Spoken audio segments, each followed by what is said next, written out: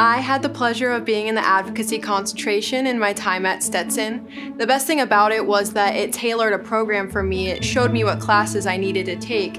And being an advocate is more than knowing trial skills. So I was able to take interviewing and counseling, negotiation and mediation, evidentiary foundations and objections, and all those different classes, learning all those different skills. That's what's made me the advocate that I am today, and I'm really grateful for the concentration for that reason.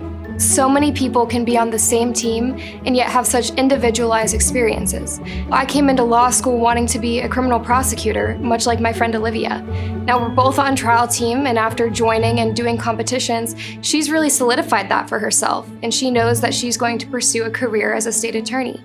I, however, have had a different experience. Since joining trial team and doing competitions, I now know that my niche is actually in civil defense work instead.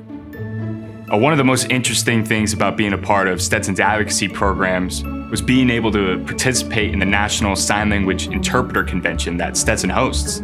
They bring people from all over the nation to kind of teach them how to properly use the right courtroom decorum when dealing with possible deaf witnesses. I even had the great experience of being able to cross-examine a deaf witness, and that's something that I'll take far into my career and something that only Stetson could provide. What I love most about Stetson Advocacy is that it really does feel like a family. There are people that celebrate you when you win and pick you up when you lose. No matter where you go, you're always supported here. When I came to Stetson, I really didn't know what I wanted to do. But that's the beauty of studying advocacy at Stetson Law, is you get to try out a whole lot of things you think you might be interested in or you just want to get some experience with. You'll learn a lot and you'll meet some really great people along the way.